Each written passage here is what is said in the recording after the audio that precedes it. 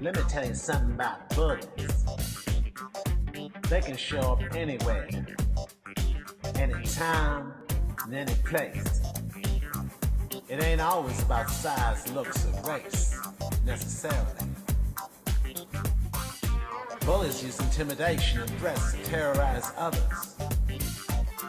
They don't give a damn about you or your mother. Terrorists use the same tactics too. Always trying to steal the freedom from you, and you. Schoolyard bullies scar children emotionally for life. You're an abused child. You're gonna be an abused wife?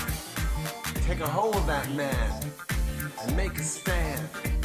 Stand your ground. You know what's going down, and it sure ain't pretty. See, for a bully, it's all about the power.